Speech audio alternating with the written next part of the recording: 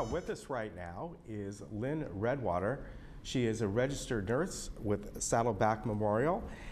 And coming up in just a few days, not too many days from now, they're going to be having a stroke, or actually I should say a heart health and stroke wellness fair. Good to see you. Hi. Here. Nice to have you here today. Nice to be here.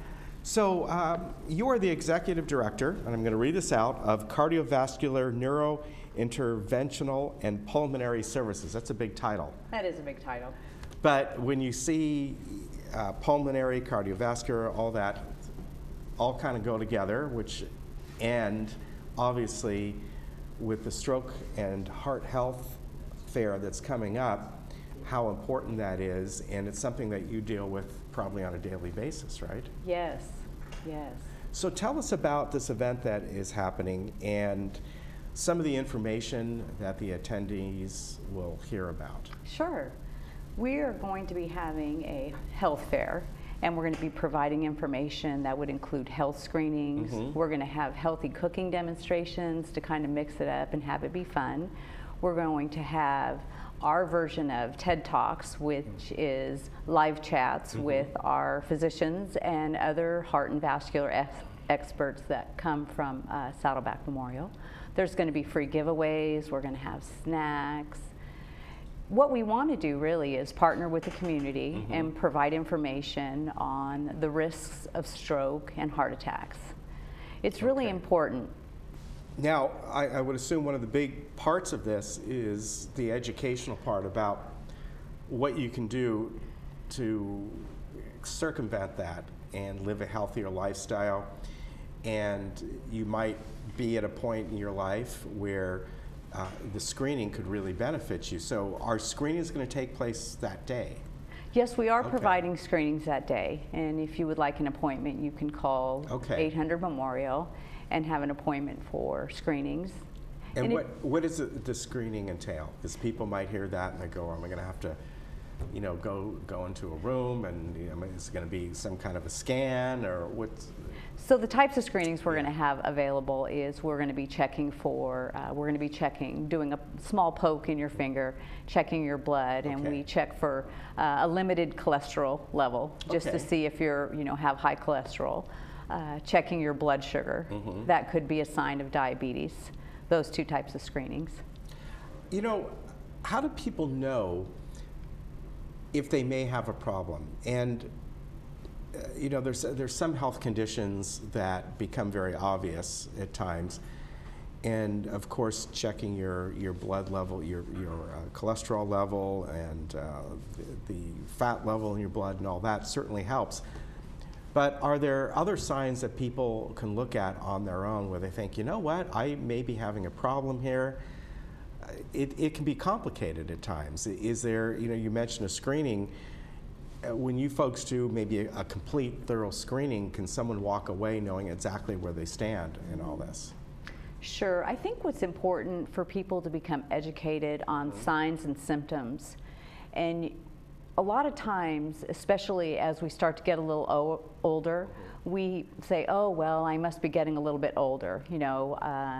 If you're short of breath, or if you're having chest pain, or if you're not being able to do the things you used to do, many times we just accommodate, right? Well, I'm not going to walk up that hill, but I'm still okay, and I'm perfectly fine sitting in this chair. I think it's important for people to go through screenings so that they can identify issues before they lead into serious symptoms. Okay. So the first step, again, is somebody getting their blood work done probably on a yearly basis? Absolutely. Okay. Absolutely. And that's going to at least point in a direction to the physician or to a registered nurse or whoever it might be, where let's investigate this further. That's your first kind of inclination, am I right? Exactly. So beyond that, when somebody has these screenings, whether it's coming up in a few days or they go ahead and do that with their primary care physician, and let's say your cholesterol is a little high or whatever it might be, what is the next step that the medical community can do beyond well, you know, eat better, more exercise? Is there something another test that they can do the next step beyond that where it can really pinpoint what might be going on? Well, there's two avenues. So some of your risk factors are modifiable. So we have control over them, and some we don't. We don't have control over how old we are or what race we are, right? We do have control over our diet, our exercise, and our medication management. And I think most primary care, if you come in and your lab work isn't within normal limits, what they will do is they'll say, okay, well, let's look at your diet, your exercise, and what kind of medications you're on. The least invasive they'll start with first. Okay. So at least at that point, unless it's, you know, so high a level, there's almost like an emergency point going on, you try to get to the point where let's try and control this, let's have you checked out in another month or whatever it might be, right? Right, and then there's also, depending upon the type of symptoms that you present to your physician will, you know, he has the knowledge and the information to provide you with the next course of treatment. So he may do an EKG for your heart. He may do an ultrasound on your carotids. Right, to look for plaque. He may put you on a treadmill and do a stress test. Because if you it depends upon what your symptoms are, and it depends upon your the medications that you're taking. So everyone's going to be a little bit different. What does a stress test do? So a stress test helps to identify if you are having an issue with your coronary arteries. Okay. So if there's blockage in your coronary arteries. And on the treadmill, you just have somebody go along for 5 minutes, or?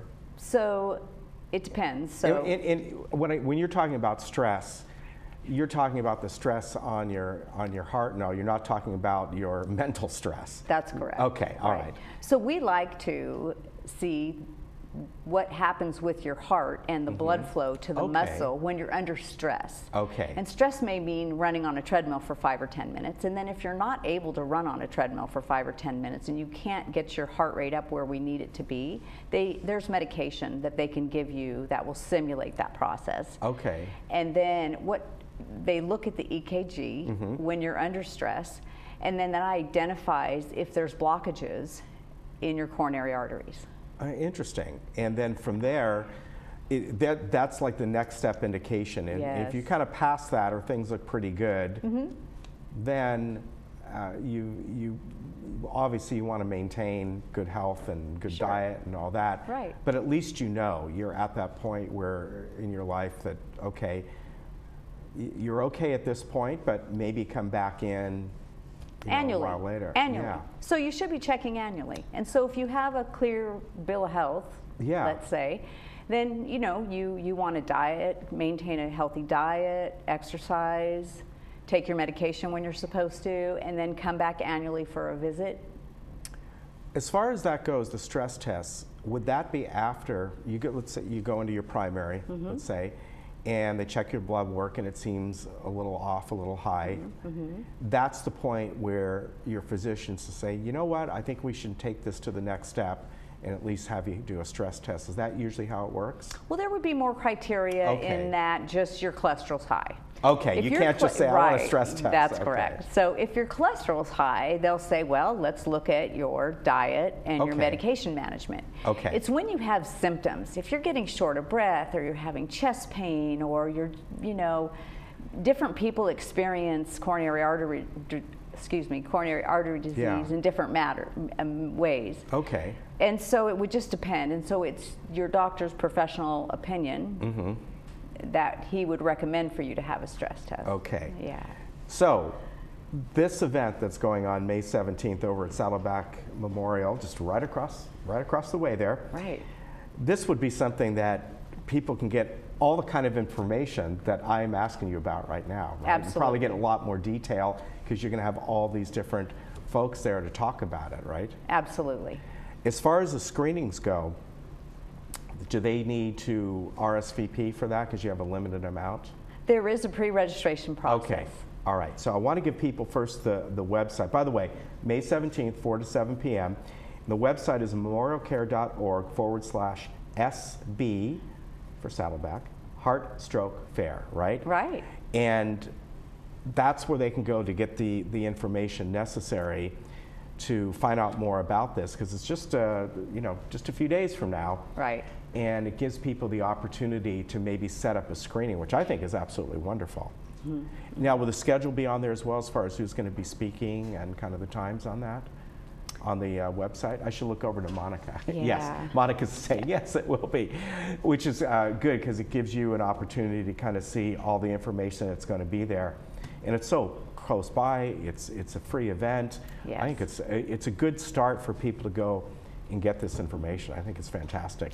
Even if you've had the information before, it's Yeah. always good to go for a refresher. Yeah. You know, there's always a benefit to taking a look at the risk factors, Mm-hmm. and so and we always have new speakers, and so there's information will be good. Yeah, you mentioned quickly medications. Mm-hmm. So even though people are on certain medications that they may need, it can cause a problem, or it's something you want to know about, right? Sure. So that what I'm getting as people go to these screenings, be prepared to maybe write down your information so you can give this to who's ever testing you, right? Sure. Yeah. Sure.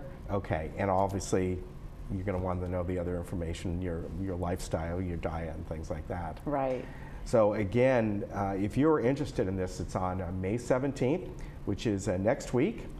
But you want to go ahead and register for this quickly, because things like this fill up. So it's memorialcare.org/SB Heart Stroke Fair. You can get all the information there and set yourself up for a screening. Also, their number is very easy to remember, 1-800-MEMORIAL. So there you go. Right. Thank you for coming on. Thank you for having appreciate me. it. Yeah, I think this is wonderful. Great. What you folks are doing. And I know in general, Saddleback Memorial does these type of things throughout the year, different subjects that they talk about. So That's correct. yeah, we'll keep you informed of those. Good to see you. Thank you very much. Take care. Thanks. We'll be right back.